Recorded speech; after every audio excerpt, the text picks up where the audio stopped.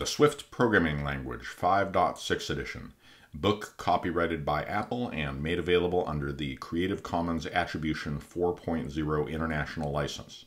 Nested types. Enumerations are often created to support a specific class or structure's functionality.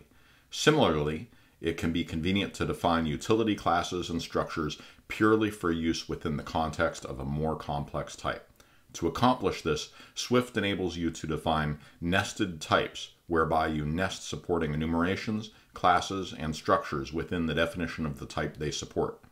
To nest a type within another type, write its definition within the outer braces of the type it supports. Types can be nested to as many levels as are required. Nested types in action. This example defines a structure called blackjack card, which models a playing card as used in the game of blackjack. The blackjack card structure contains two nested enumeration types called suit and rank. In blackjack, the ace cards have a value of either 1 or 11. This feature is represented by a structure called values, which is nested within the rank enumeration.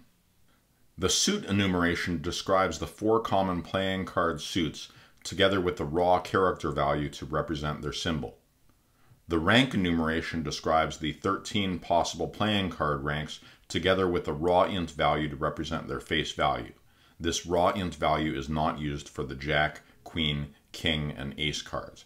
As mentioned above, the rank enumeration defines a further nested structure of its own called values. This structure encapsulates the fact that most cards have 1 value, but the ace card has 2 values. The value structure defines 2 properties to represent this. First, of type integer, and second, of type optional integer. Rank also defines a computed property, values, which returns an instance of the values structure. This computed property considers the rank of the card and initializes a new values instance with appropriate values based on its rank. It uses special values for jack, queen, king, and ace. For the numeric cards, it uses the rank's raw int value. The blackjack card structure itself has 2 properties, rank and suit. It also defines a computed property called description, which uses the values stored in rank and suit to build the description of the name and value of the card. The description property uses optional binding to check whether there is a second value to display, and if so, inserts additional description detail for that second value. Because blackjack card is a structure with no custom initializers, it has an implicit member-wise initializer as described in member-wise initializers for structure types. You can use this initializer to initialize a new constant called the ace of spades. Even though rank and suit are nested within blackjack card, their type can be inferred from context, and so the initialization of this instance is able to refer to the enumeration cases by their case names, .ace and .spades alone.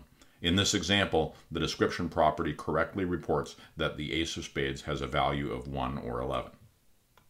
Referring to nested types. To use a nested type outside of its definition context, prefix its name with the name of the type it is nested within. In this example, this enables the names of suit, rank, and values to be kept deliberately short because their names are naturally qualified by the context in which they are defined.